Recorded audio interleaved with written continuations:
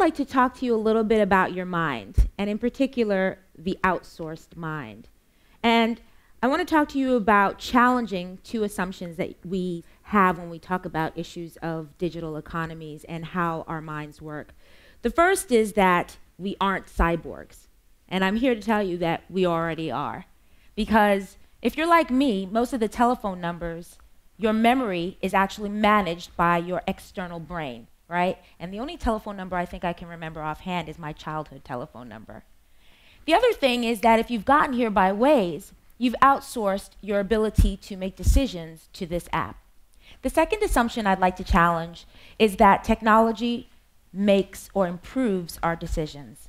And that is what I do all day at MIT, where I run experiments to understand how people's decision makings improve or are suffering based on technology. So I'd like to start with an image that's a pretty classic representation of the human mind. It's an iceberg. And here's the thing about the human mind, it's incredible, right? And it can do so much, but at the same time, it's limited. The tip of the iceberg, as you know, is the small part of the iceberg, and the human mind has the tip of the iceberg with regard to the conscious mind. That is, you can only consciously process about as much information as fits on a Post-it note. So you're hearing me say Post-it note, you're seeing a picture of an iceberg. But really, much of the heavy lifting and the work is done beneath the surface of the iceberg, or your subconscious mind. And that's where your NASA supercomputer is thinking about what you're going to eat, processing and encoding information that you were exposed to earlier today, or noticing things that are really not important, but that are actually affecting how you view me, like the fact that I'm a woman or a woman of color. Now, here's the thing about the human mind. Although it's the original computer and it's pretty fantastic, it is limited. And as a result, we are prone to bias because we can only process or attend to so much information at any given time.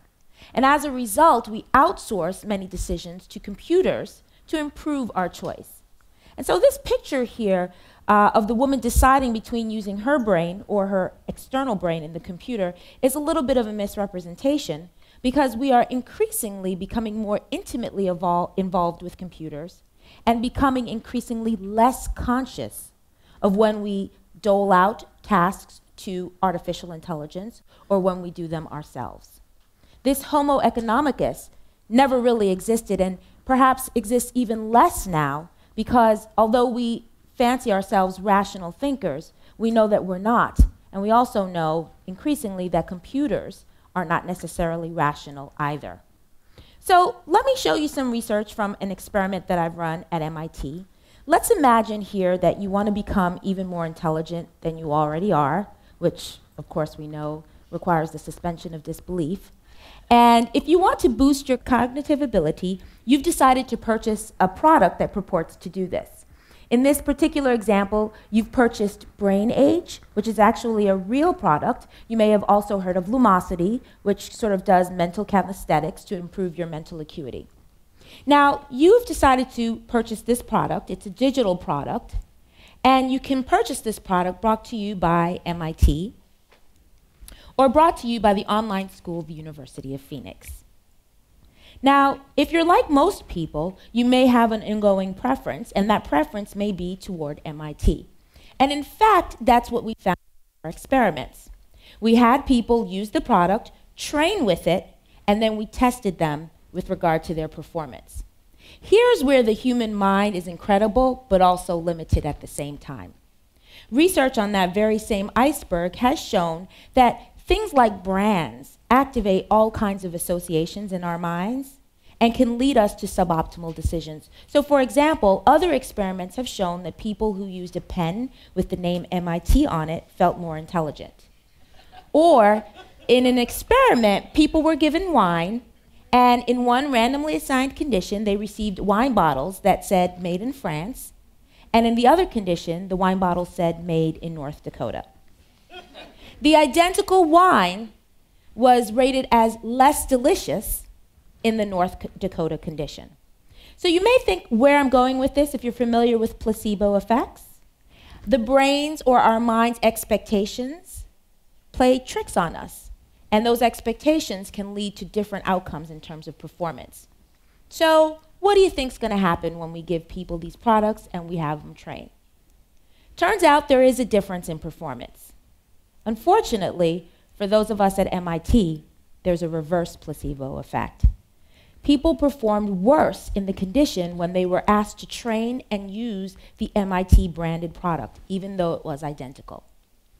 So, given the fact that the research team, we were all at MIT, we were a little bit confused and potentially thought we made a huge mistake by going to MIT. So we did some other research to figure out, well, maybe the associations with this particular brand aren't as strong or aren't what we expected.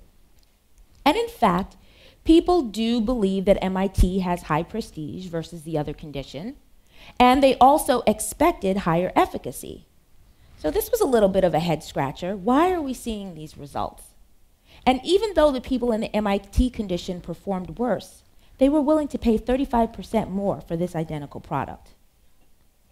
So what's happening here? You may be thinking of some alternative explanations, one of which is that perhaps people worked less hard in the MIT condition. They figured they had more firepower on their side, so they had to expend less effort. Not the case, equal across all conditions. And perhaps maybe you think people spent more time or were more deliberate in the University of Phoenix condition. Not true, no difference across conditions there either. So we decided to do another experiment, and this time we said, okay, let's use language learning software, and let's use a fictional language that no one could possibly know or have an advantage with. And we used the language from the movie Avatar, which is called Na'vi, which my PhD postdoctoral associate was fluent in, and no judgment, and he programmed a Rosetta Stone type language learning software for Na'vi. And once again, we randomly assigned people to two conditions, MIT or the University of Phoenix. And we measured their subjective outcomes after they used the product. How did you feel afterward? In the MIT condition, people felt better prepared. Mind you, this is a digital product. They are using it in their homes. There are no lab influences here. This is technology that equals the playing field, so to speak, in that it's a democratic way for people to gain access to this educational software. And when we asked about subjective outcomes with regard to how much they'd be willing to pay for this wonderful product, once again, the willingness to pay was higher in the MIT condition. But here's their objective performance. Once again, they performed worse in the MIT condition.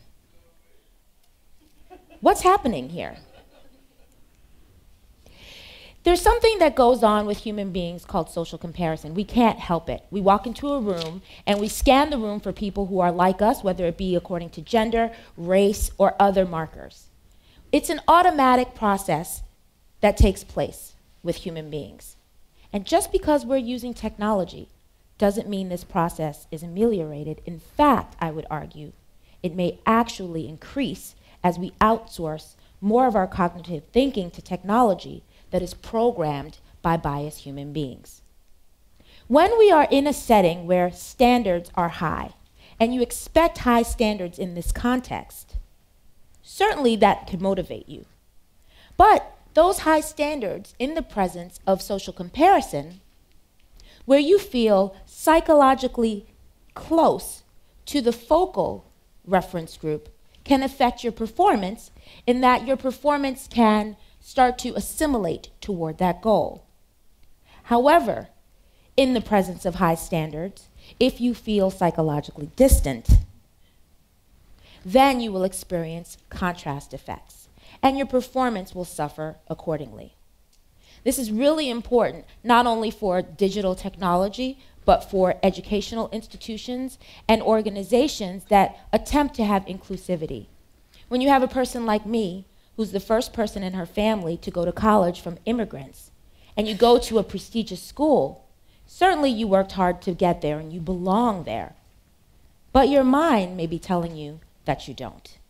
And in fact, the more that you are exposed to those high standards, the more signals you see of that achievement and that standard, the more you may actually struggle in this reverse placebo effect.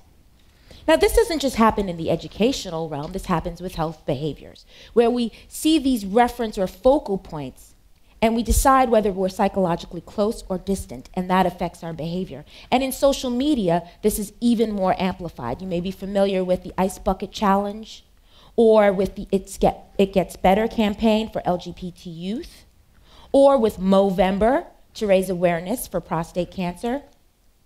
But what you may not be familiar with is that all of this that's percolating in our digital extended selves, our social media lives, is affecting the way in which we behave, even in health. For instance, this imagery here versus this imagery for the identical disease with the identical copy has very different effects on people who would aim to support disease research or the patients themselves. We did an experiment where we had a fictional disease called Carlsons disease, and we randomly assigned people to either be in the patient condition or in the potential donor condition. I should mention that none of our participants admitted to having Carlsons disease, so that's good because it's fake. And interestingly, what we found is when these things are going virally through social media, for instance, and amplified by technology, our biases are still at play. For instance, here you see low efficacy poses. These images are most effective in getting people to donate money, possibly because of something like emotional contagion. You see someone looking sad, forlorn, pitiful, and you want to stop that sad feeling, and you give money. Take my money, make me feel better. You may also run for the remote and change the channel when those kinds of advertisements come on, right? But when you see imagery like this, power poses, you may be familiar with that term, these images are most effective in getting patients to comply with physician advice.